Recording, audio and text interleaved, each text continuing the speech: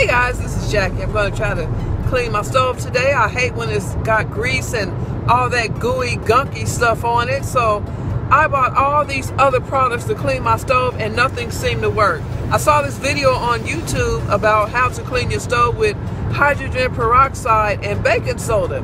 So I got me some and I'm going to give it a try. I got my baking soda right here, which is $2 for $1. I got the hydrogen peroxide.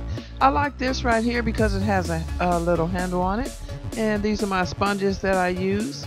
I went ahead and took all the knobs off, and those came out very clean. I am satisfied with the hydrogen peroxide, and I just rub, and I just mostly use a sponge.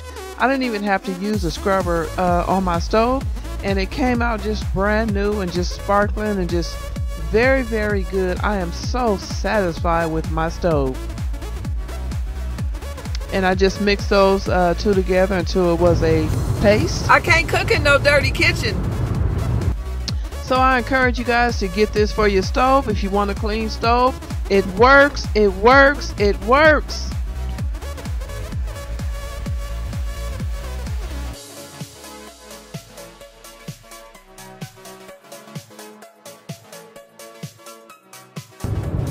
This stove is sparkling like brand new.